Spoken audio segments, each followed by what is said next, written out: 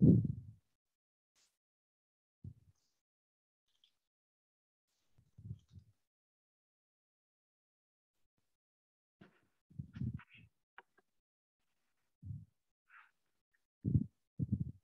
y'all hear me? Hello and welcome to this installment of the Martha Blakeney Hodges Special Collections and University Archives First Friday series. I'm Carolyn Schenkel, Rare Book Specialist and your guest host today. It is my joy to introduce you to two of my colleagues, Scott Hinshaw and Kathelene McCarty Smith. Scott Hinshaw is a two-time graduate of UNCG and an archivist in University Archives at Jackson Library. His main work in archives includes accessioning records from across campus and doing oral history interviews for the UNCG Institutional Memory Collection. Scott is in his 23rd year working here at Jackson Library and is an avid Minerva fan. Scott will briefly discuss Minerva's connection to UNCG, including her earliest appearances, changes in her appearance through time, and thoughts on why she was chosen to represent the school from its very beginning. Kathelene McCarty Smith is currently serving as interim head of the Martha Blakeney Hodges Special Collections and University Archives at UNC Greensboro. Smith is an assistant professor and until this appointment served as instruction and outreach archivist. She earned both her bachelor's degrees in history and master's degree in art history from Louisiana State University. She also holds a master's degree in library and information studies from UNC Greensboro. Smith's research has involved the role of academic libraries in fostering lifelong learning, the mobilization of North Carolina's women's colleges during World War I, and the history of UNC Greensboro. Kathelene will take us on a journey through May Day traditions and events on campus from 1910 to 1952. And with that, it's my delight to turn it over to Scott. Okay, thanks so much for that, Carolyn. That was a great introduction. I appreciate that. Today is graduation day here at UNCG, so I do want to give a shout out to all the class of 2022. They've been through a lot. They've had a few years of pandemic mixed in with their college experience, so I just want to congratulate them on all their work before we move on. Let's see. And just to make sure everybody can hear me okay, right? Thank you.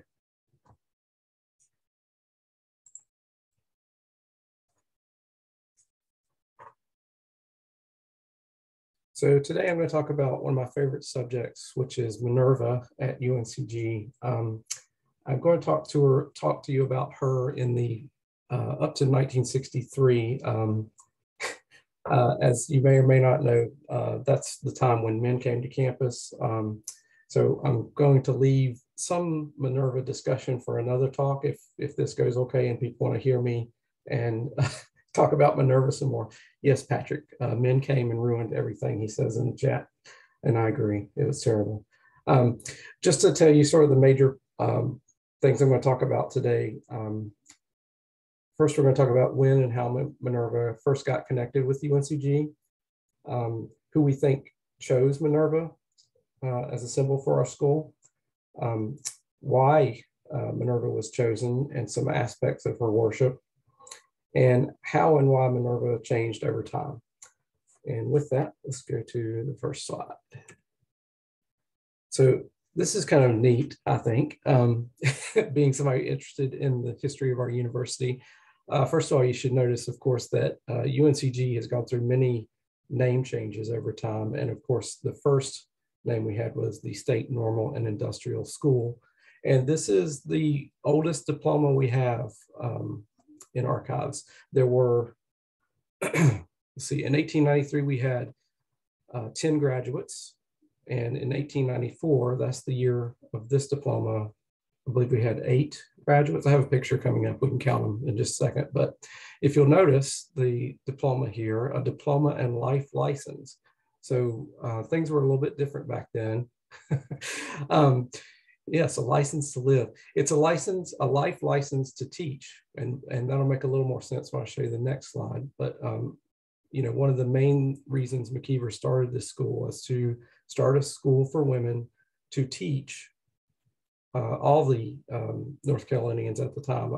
Now, this is a time when illiteracy was very high in North Carolina.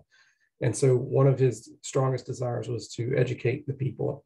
And he thought one of the best ways to do that was to start a school, of course, to educate women who would further educate the rest of the population. So, yeah, I love the comments. Yeah, to whom may concern. So if you notice, Minerva's right there on the seal. I think y'all can see my pointer. I've got a blown up version of it as well here on this side. We can take an even closer look because we want to see Minerva in all her glory. Oh, there it goes. Right there. So State Normal and Industrial School, North Carolina. And there she is, Minerva. A pretty good rendition of her, I think. I know probably most people, yeah, a solid Minerva, Patrick. Very good. I think most people have a conception of Minerva. She is very closely related to Athena. By the time of about the 2nd century BC, Romans were worshiping Minerva, and Athena were pretty much interchangeable at that point. They did have differences before, and of course Minerva had her original origins as an Etruscan god, right? So that's just a close-up look at the first one, and a really nice look at Charles Duncan McKeever's signature there on the earliest diploma that we have. That's really nice. I can't write that well, but it's really nice. So let's move on. Is that a daisy on her helmet? Ooh. Sorry, wait a minute. I don't think so, but let's look again. I don't want to take too much time.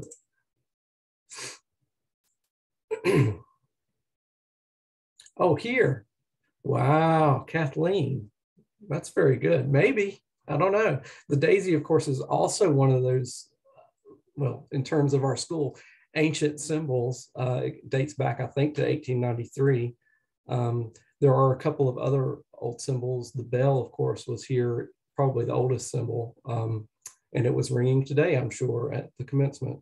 So yeah, good eye. That might be a daisy. Very good. All right, so we have, I should have mentioned whose diploma that was that we just saw. That was Mary Lewis Harris. And on the left, and this is the graduating class of 1894. And I believe that this person here is Mary Lewis Harris. You can see on the right here, we have the graduating class of 1894 with the names. And also an important thing to note, there's certificates of the normal department. Of course, normal meaning a teaching school, right? So there were different degrees and certificates and so on handed out in those early days before, bachelors and things like that. It took them a while to get going at that level. So small numbers in the graduating classes, a variety of different types of certificates and diplomas that you could get. So we saw one diploma there. And here is a certificate for Mary Dale. I believe I'm saying that correctly. This is also from 1894. So these are the two oldest examples of Minerva swag that we have. We can take a closer look at this one. And this would have been a license for 5 years, to teach for 5 years. Now remember, the diploma was a life license. So this was a certificate for 5 years, and then, they would have to re-up their certification or whatever. But we can take a closer look at Minerva. Now this is an imprint. The other one was printed. This is like you stamp your book from the library of, that kind of thing. So it's not as obvious, and I really wish we had the stamp, but there she is again. So that's cool. And is it the same? I don't know. We're going to see some variety in Minerva's faces, visages. I don't know, as we go through, and that'll be interesting to see. But yes, I think Kathleen might be onto something there. And these were given, that certificate was given to us by one of her descendants And this is some of the photos of her. I just think it's nice to attach the people to the things so that we can see what she looked like there. I think that's great. Those are great photos, but these are not, as far as I know, these are not from her time at the school. And this gentleman, you may know, I started off by putting just the one on the left on there because that's kind of him in his younger days, but I didn't know if anybody would know who he was. So I put the one on the right, which is closer to the McKeever that we all know of. So yeah, he cut a nice figure, I thought, when he was young as well. So I think I've answered the first question, was when did Minerva first show up? That was 1894 on that diploma and that certificate. Those are the only two that we have from that early time. And who chose Minerva? Obviously, I'm giving it away here. And we don't know for certain. Fortunately, there's no paperwork that we have or anything like that that says, hey, you know, I think this would be a great thing to do. But I do know there is a note that exists in the University Seal subject file from Betty Carter, the old university archivist. And she thought McKeever was probably the most likeliest person to come up with Minerva for the school. So that's what I'm going with. And there are other reasons for that. McKeever, he of course went to UNC, Chapel Hill at the time, and the requirements at that time were pretty stringent. I think. I looked back and saw that English, geography, algebra, Latin, and Greek were all required before you even get to UNC, you know, to attend. And then, UNC actually prescribed English language, geography, algebra through equations of the second degree, Latin grammar, prose and composition, 4 books of Caesar, 5 books of Virgil's Aeneid, or the equivalent in Ovid, Sallust, or Cicero's Orations, and of Greek composition and grammar, 4 books of Xenophon's Anabasis or Memorabilia, and 2 books of the Iliad. So that was what he had to do before he got to UNC. So, so once he got there, he actually was a very good student. He entered UNC in the fall of 1877 at age 16 and graduated in 1881. And during that time, he was an excellent student. He excelled especially in classical languages, Greek and Latin. And indeed, he won a medal in Greek, which we see here, the front on the left and the back on the right. You can see C.D. McKeever. And he also won honors in Latin at UNC. So I think that's, you know, he had to learn about Ovid before he even got to UNC. Then he earned honors and medals in Greek and Latin while he was there. I think it's safe to say that he would have known one of the major goddesses of the, you know, the Greek and Roman cultures. So that's a good indication. I would have loved to have seen, again, I don't have hard proof of this or anything. I would have loved to have seen more proof, maybe some of his notebooks. These are his notebooks from his time at UNC, zoology and history of North Carolina. But we don't have anything that from his Greek classes or Latin classes or anything like that. And I'm quickly running out of time. I should have known. Sorry, Kathelene. You can talk longer if you want to. So why Minerva? Minerva was a goddess of wisdom and strategy and crafts, teaching, music, healing, and war. Not in the way Mars was a god of war, but more strategy and the thoughtfulness of war, this, you know, the more cerebral part, not the blood and guts part. Ovid calls Minerva a goddess of 1,000 things. And what he focuses on, Ovid that is, was wisdom and teaching aspects of her worship. And so I have a little quote here, which I'm not going to read, but one of the things I think is neat is that he highlights the way she was a teacher. So he says, now pray to Pallas. Now Pallas is another word for Minerva. I won't explain that today, but they use words interchangeably for the gods. So he says, now pray to Pallas, boys and gentle girls. Those who honor her well will be learned. So She is a very appropriate goddess for a teaching school. We'll look through these fairly quickly because I'm starting to get into Kathelene's time, but for various reasons, there are multiple images of Minerva on the seals. Obviously, when the school name changed, even here you see the first one's Normal Industrial School, and then we have Normal Industrial College, so that required a new seal to be made.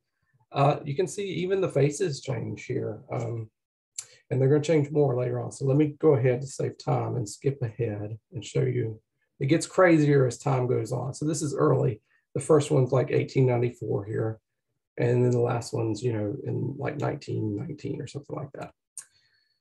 Then we have the North Carolina College for Women. The name changed, and then we have some varying quality Minervas here. You know, and some of these are from different places. This is the first one's a diploma. Some of these are from the official bulletin of the school. You know, I don't know, but they're all, you know, official publications for the most part here. So say what you will about them, but they changed a lot, and some of that has to do with who made it, what it was made for. Let's move on to the next. This is when it really gets wild. We're getting into the 40s up through the 60s. You're getting all kinds of stuff here. This first one's a diploma. This one's from a bulletin. This was an official one, as official as there was at the time. This very stylized, very feminine one from the Pine Needles yearbook. Again, another very feminine one. This was a decal that was sold in the bookstore. This was a notepad from the bookstore, if I remember correctly. And this is the inside of 1963. No, is it 63? I think it's 63 Pine Needles right here. Let's look a little closer at some of these. And you can see, you know, varying qualities. Lots of people are making these. It's not formalized like officially, although this one is pretty official. This was during the consolidated era. But a lot of these things are happening, particularly things like this. The Pine Needles was a student-run type of committee-oriented type of publication. So with anything like that, there's turnover, and they, you know, it kind of more closely follows the fashion of the time, I guess is what you might say. So that was a problem when men came to campus in the fall of '63, right? Some of these are very feminine, right? I mean, Minerva's a woman, so that shouldn't be a problem. But when men come to campus, that kind of screws up everything, right? And it's decided that we have to have an official seal, a real official seal. We have to get all this chaos under control, right? And this is what we end up with. And this is the one we have today. And it's a, you know, I guess your opinion may vary. You may have liked some of those other ones more. But this is what we have ended up with. This is the official seal of the University of North Carolina at Greensboro. And this came out in the fall of '63. Again, I mean, this was largely because of men coming to campus, and we want to solidify this and, you know, make sure we get rid of all that chaos. So 1963, this happens. And then everybody on campus is supposed to be using this seal. There are no other seals, right? So then we have, oh no, oh, what year is this? 1973, the official commencement booklet here. We have that's not right. That's not it. Oh, well. So we still have some lying around that aren't official and still get used. I don't know, it happens. But so sorry, Kathelene, I've talked a little bit over. If we have questions, I'm happy to take them now or at the end, whatever is fine. If you have any in chat, I'm happy to take them. So I hope you enjoyed my very quick look. I may do another one if people like it, if they want to hear more. I didn't talk at all about our statues or our new university logo that features Minerva. But if people want to hear about that, we'll do that later. So thank you for listening to me ramble about one of my favorite things of UNCG.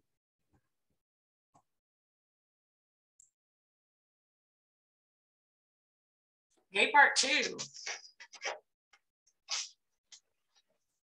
Okay. Let's see if I can share my screen.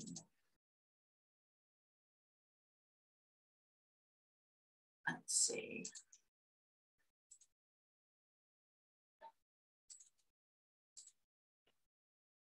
Okay, can everybody see this one? Yay, okay, great. Okay, I'm going to have a peek at May Day. It seems like since this is the month of May, it's a good idea.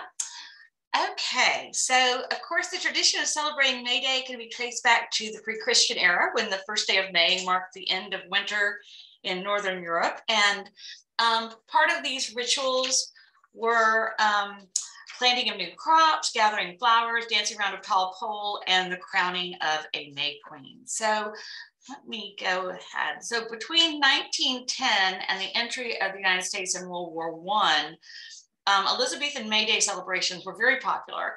And this was true, especially at women's colleges. And that was kind of up and down, especially the East Coast. So State Normal and Industrial College, which of course is now UNCG, was no exception to that.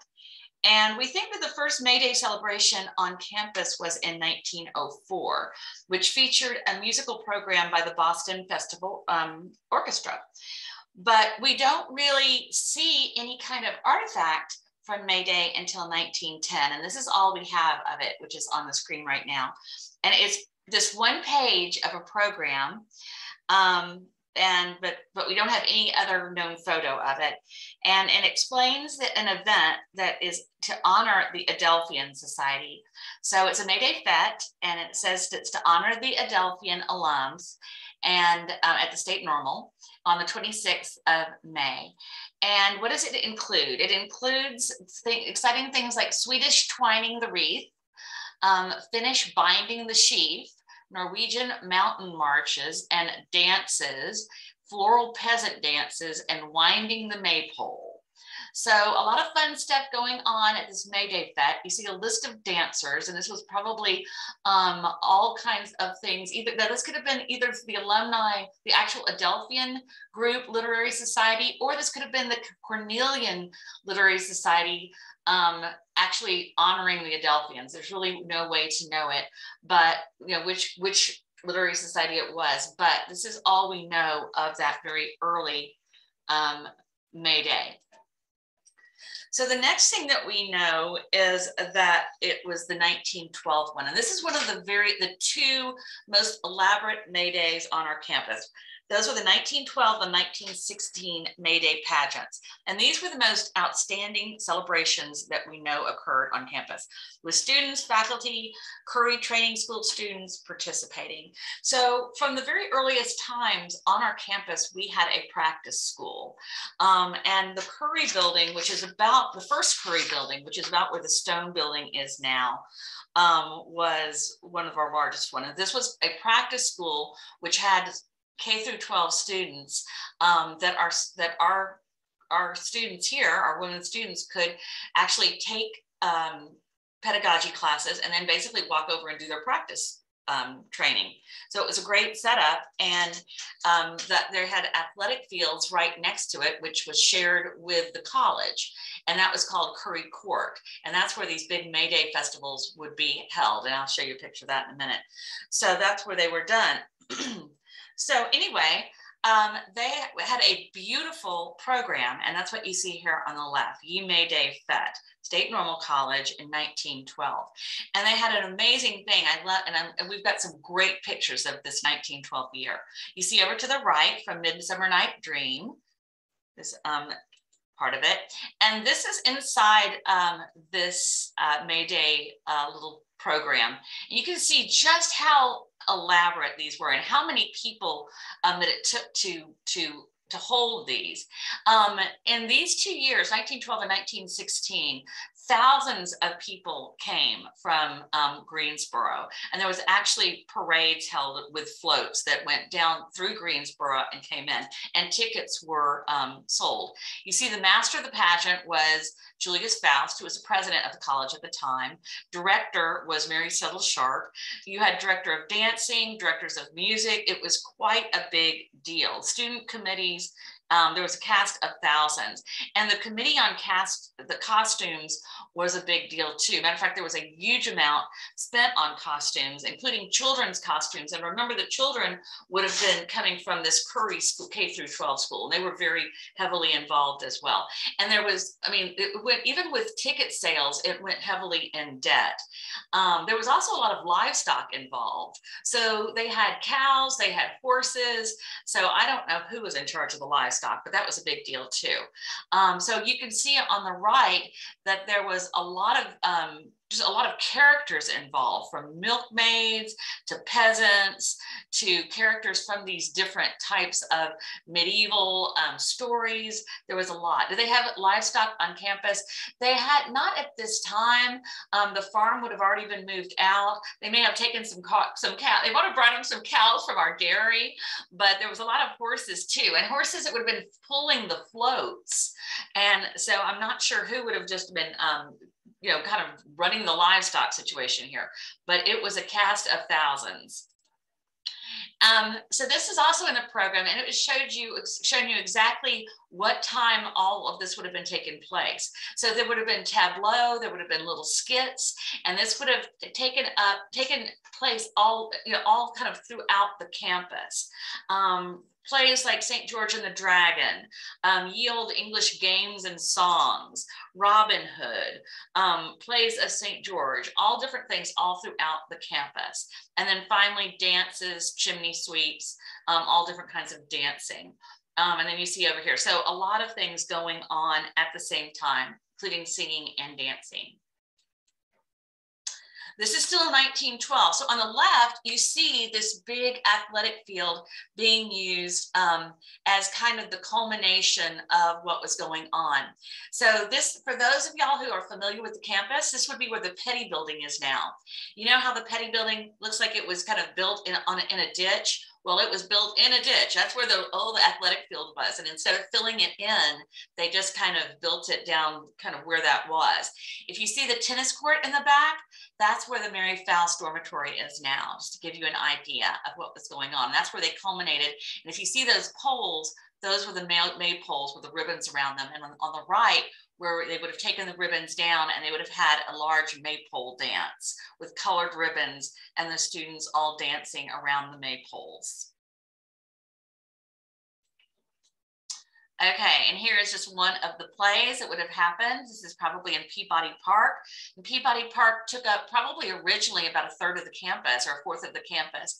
And this is now, there's a little bit of forest, and it's kind of where for example, the new music building would be today. That was quite a bit of parkland at the time. And this would have been Robin Hood. And here you see some of the horses where the merry men are seated.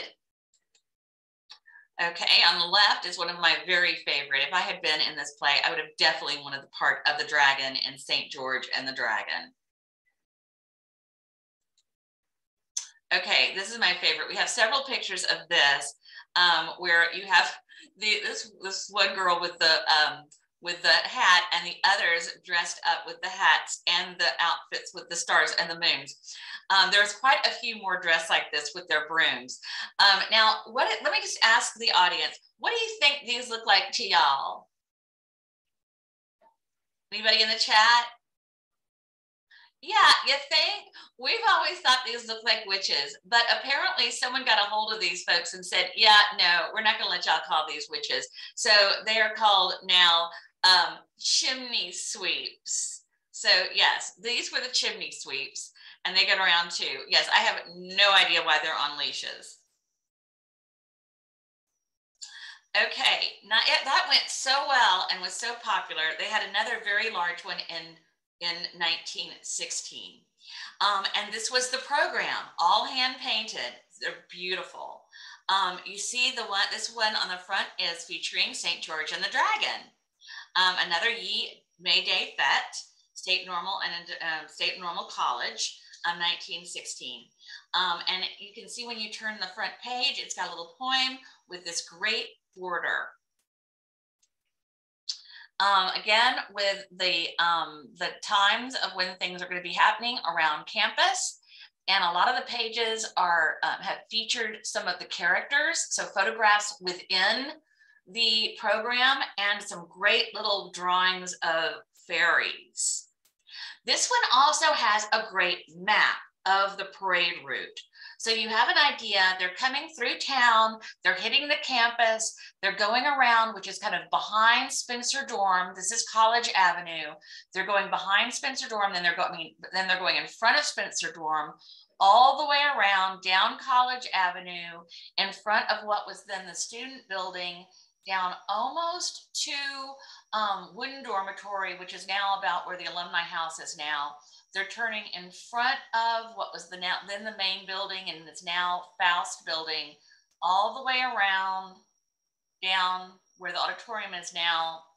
They're passing down what was Walker, all the way around into where it says Curry Court, but it's now kind of around where the stone building is now, and they're ending up right where that big old athletic field is. And to the right, that's where the tennis courts are, where Mary Faust is right now. And they're finishing there where the maypoles would have been waiting for them, and all of the floats would have stopped. So this is a really great that they included this in the program. So we now can see actually how it would have gone, where they would have paraded through the school. And in the picture to the left, you can see this is College Avenue where they would have been parading, and you can see some of the characters. This would have been the milkmaids, and where that would have kind of been a natural, kind of a natural place for the audience to see. And so people, again, thousands of people would have come not only from Greensboro, but said that they would have come from different places in North Carolina as well. So this would have been very well publicized. And on the right, you can see one of the horse-drawn floats. So the floats were a very big deal too. And the students, not only from the State Normal, but also the smaller students from the Curry School would have been included on the floats as well, with different themes. And here are some of them as well. So presumably the one on the left might have been something to do maybe with fall, because you see like the little sheaths of grain and some of our students there with flowers. I was trying to figure out, so once these horses started pulling them, they had to have been bolted on there somewhere, or there would have been all kinds of accidents waiting to happen. And on the right, maybe this is more like spring. So all these great horse-drawn floats through part of the city and part of the campus. And here's some more. I love this to the left. I'm going to see if I can do Scott's fancy thing where I blow some of this up. This is frightening. This is obviously a little float with some of the younger children on it, maybe one of the teachers from the Curry School. And I don't know if these children have duck face masks on or what, but these are really frightening. Oops. Okay, and to the left, this also shows some of the dancers. So the dancing was very popular. They had a lot of people dress up as different characters. Some of them were kind of associated with medieval stories. Some didn't seem to have any kind of connection with it at all, but they were just a great excuse to have different kind of dancers throughout the campus. Here's some other topics. I think this had to do with Midsummer Night's Dream. Okay, this was a great opportunity to also advertise these. They had colorized commemorative postcards that were given out.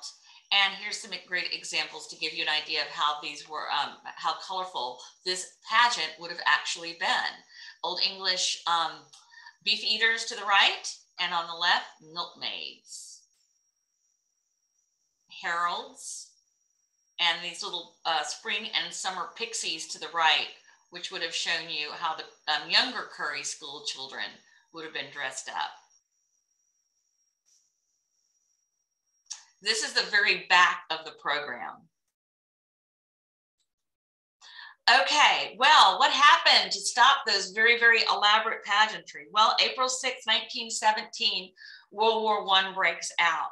And I'm sure a lot of that very, very elaborate, expensive celebratory pageantry just seemed very, very trite. So we see those elaborate those very, very elaborate May Days really stop, not only at UNCG, but throughout really throughout the East Coast. We don't see that kind of things, but that does not mean that they did not stop forever. They continued on and would kind of pick up again really in the 20s. This is from 1929.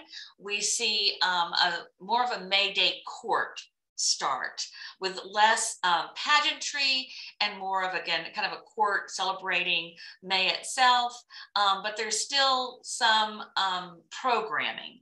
You see not anything as spectacular as the little program that we saw, but they still have some kind of a maypole kind of thing going on, and some programming that we see to the right. That's of the corresponding year.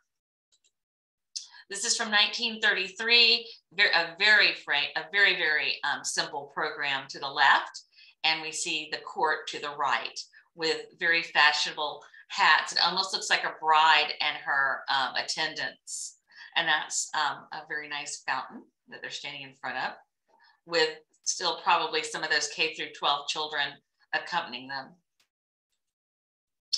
Some of the programming I found from the 30s. You see, they're still bringing in a little bit of that old English tradition. I especially like the one in the middle. This is from 1938. And I thought it was interesting also that they've included at the back of it a Middle English song, kind of a traditional song, Sumer es Ekumen in. They include the first stanza of that, which is a very traditional song and kind of a really cool little woodcut in the middle. Okay, well, some of you may know that we actually, in our artifact collection, have a May Day crown. This is our first May Day crown, and it was given in 1940 to Virginia Ambrose, our May Day Queen. It's one of my very favorite artifacts. I do love it so. And so what we have going on is still the continuation of the May Day Court. Some slight dancing programming, but nothing like those early years. And she was one of the first to wear this May Day crown. And at this point, they are picking a May Day Queen who has got usually like a stellar student. So, and Virginia Ambrose certainly was. Yes, you would have to beat me to get to the crown. So there's our crown. There's our crown queen. And we're still doing the May Day court. There she is. There's Virginia and her May Day court. You may recognize that she is in Faust Park and with her attendants. Okay, so we only have one May Day dress in our textile collection, and here it is. And there she is. Actually, our student who is wearing it, whose name is Elena. And you may see that this is her picture in the pine needles, but this is the actual picture of the dress. It is altered, sadly, well, but not sadly, because she was able to keep it and wear it for different things. We do not think she wore it as a wedding dress, but someone in her family did. So we have it, but it looks a bit different from the way Elena wore it at her May Day crowning. In 1950s, the May Day looked quite different. The court got a bit smaller, and it did have to compete with other things that were going on in the school. So here you see two pictures. On the right is the last picture we have of May Day. It got less and less popular, and because of the expense, and again, the competition with other things going on at the end of the year, the last May Day celebration, which was sponsored by the senior class, was finally held in actually 1954. As I said, because it was so close to commencement, consumed so much energy, money, and time, the senior class voted to abolish the tradition. Okay, and that's all I have. Well, thank you, Kathleen and Scott. This has been just a wonderful presentation. We did have one question in the chat, and that when you showed, Kathelene, when you showed the image that had the fountain, was that the fountain that was formerly in front of the Faust building? I don't think that was the fountain. That fountain does not look like anything that was there in front of the Faust building. So I suspect that that was another fountain. I've thought about that, and I've got fountains that compare with that. And I've got pictures of the fountain that was there, but it does not look the same unless they snuck another one in there while we weren't looking. I suspect that that may have been another fountain. Okay, thank you. And Scott, you've got a message question in here that thanks you about your presentation, and wanted to know, is Minerva a personal favorite goddess, and what drew you to researching her history at UNCG? Oh, thanks, Jessica. So a little bit background about me. My undergraduate degree is actually in Greek from UNCG. Also took Latin here as well. So I was pretty familiar with, Greek and Roman mythology. And she's an appealing goddess. She has a lot of many attributes. And I think she is well suited to the university. So when working in archives, I kept seeing differences in these images of Minerva. And that was one of the things that sort of made me to, especially during the 125th anniversary, when we were getting a lot of requests for things, images. I just kept digging and finding more and more. And so I've just researched something that I love. And it's been a great opportunity too. And we should be the UNCG Owls. I just saw that from Aaron. That would be fantastic. The owl is often associated with Athena. So Minerva as well. And somebody wanted to know, do you know who was doing those designs of the Minerva logos? So a lot of those are committee work, I think. I don't have proof of that, but things like the yearbooks were done by committees. So we do have class rings changed a lot as well. We can look at some of those in the future if people are interested in that. We have some class rings, but those things changed as the committees changed is what I think happened. Students, graduate and move on, and then a new group of students come in, and for whatever reason, they change it slightly or they change it radically. Kathelene, do you know if classes were canceled for the May Day events? I would think that, especially in the early days, those were a cast of thousands, but I would think that they would have been, sure. Maybe not toward the end, but I would think especially in the early days, they would have been. Okay. I have a question for Kathelene if there's not another one. No, you go right ahead. So Kathelene, can you tell us how you knew the dress that had been altered? How did you match it up to the person? Did the donor tell you? Is that how it happened? Or no, we looked at the older, we couldn't figure out what was going on until we actually looked at it in the old yearbooks, and then we realized that it had been altered because we couldn't figure it out. We were like, we know it's from this person, but it doesn't look at all like this dress. Right. And then we just took it and we literally matched up. And we're like, yeah, it does look like the old dress, but it was altered. And then we kind of tracked it down. We asked around, and we're like, it had been used for other things. So we're like, yes, it was the same dress, but it had been used. And we're like, we'll still take it, but we'll just, of course, mention that it had been altered. It was well loved. It was very well loved and used afterwards. But that was the 1940 dress, right? So I think it was 1940. That one was not Virginia Ambrose's. That was Elena. I forgot her last name, but that one was a little bit later. That was 1947, I believe. Okay. I didn't know if any of the rationing during the World War II would have affected maybe the reuse. It was a big old beautiful satin dress, and someone used it again. All right. I don't see any other unanswered questions in the chat. If anyone has one, please pop it in there. Give a moment. But if there are no other questions, we're getting lots and lots of thanks and lots of love for the presentation. And I want to thank you as well. This has been fantastic. Yeah, thanks everybody who came to listen to me ramble about Minerva. and thank y'all for coming. Listen to a much better talk from Kathelene about May Day. Scott's is always wonderful. We want a part 2, Scott, part 2. We'll see. Well, maybe, we'll see what the reviews are like on Yelp. 5 out of 5 stars. Who knows? We insist on a part 2. Thank y'all. Take care. Thank you. Bye.